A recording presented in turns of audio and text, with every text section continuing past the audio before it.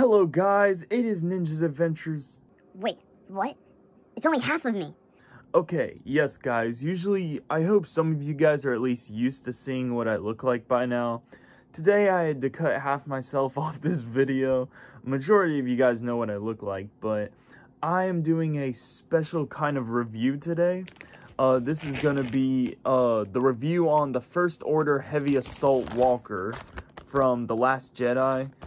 And I'm gonna be doing a fast build on this polybag set or whatever for Star Wars Last Jedi. I know it's kind of late, but it's never too late to build Lego sets. So I got a little base plate here I'm gonna set them up on, and you guys are gonna get to see me build. So let's get to it.